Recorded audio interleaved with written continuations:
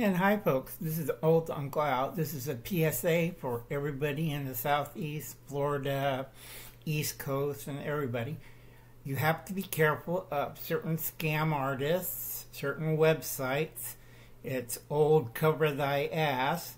Be careful with rumor control. I tell a lot of people because we had an incident at my church. I took care of it because every Monday at the office at the dairy, at the office at the church, I can't do anything physically because of my medical problems and the hernia. Okay, everybody's worried that I might keel over at the church. I'm not. Okay, but you have to be careful of scam artists. You have to make sure it's a real person. I told everybody on their mission to the affected areas, record everything with your phones, get a receipt, identify the person you're giving it to, okay? Make sure they hold up ID, you take a picture of them, you get it down, you get a receipt, and you make sure you get everything. I give them a sheet, and you follow these steps. Record everything, make sure you get a receipt, and make sure you get identification, all right? And then I'll raise hell.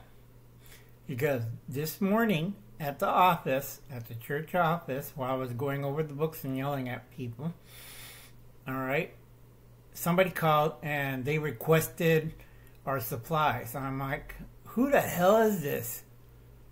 All right, and they said, one was American Red Cross. Red Cross don't call you for that, all right? You call them. Fact one. Fact two. I had another one saying, we're from FEMA and Homeland Security. And I checked the number, and it wasn't Homeland Security. And I always backtrack, and I found out it's from North Dakota. Okay?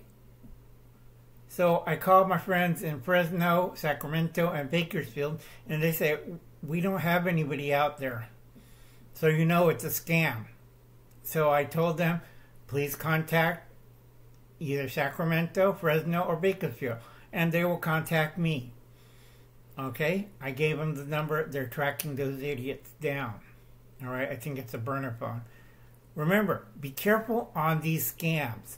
And if you're going to help out in the areas, know what you're doing. You just don't take your, I'll take my bass boat and rescue people. You die. Okay? Don't take your dog. Don't take your wife. You go out there and you rescue the person. Don't get like, I'm on my roof and the whole place is further out. And I'm going to stick it out. Can you spare some water and canned foods? Hell no. You dragged your ass out of there. Okay? Don't screw around. Alright? There's a lot of people. I have friends that are still in National Guard and they're telling me they're doing their damn best to help everybody out. But sometimes people get in the way. And sometimes they have fake units getting away. Their biggest problems, they're working their butts off to get through, is other agencies and volunteers that don't know or don't have the proper training. That drives them nuts. Okay? Know what you're doing. If you got a vehicle and you know there's a fake checkpoint, call it in, photograph it. Remember, you got a phone, record it, get all the information, write it down, get the license plates, everything. I give a checklist to all the people I sent out on the mission. Okay? They arrested some local county guys. They arrested one sheriff. And they arrested a couple of state guys for doing stuff like this. All right?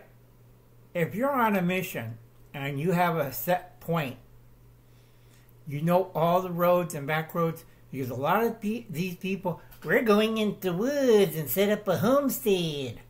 Well, that's stupid as hell. They never learned by their lessons. Remember, in the old days, only 40% of the hardcore people who lived in the jungles, people, skilled to the max, only survive. 60% of them die. All right? So this is a PSA. Be careful of scam artists. Be careful of certain crooks in local, state, and federal. Okay? You have to be careful. Record everything. Don't trust no one. Keep telling this to people for the last 6 years, but do they listen? Hell no. All right, folks. I'll catch you later. You have a nice day. God bless and good luck. Remember, it's 2024 reality check time. You have, let's see, 16 years and 10 months left. Then the great disaster. And I can't help you. All right? God bless and good luck.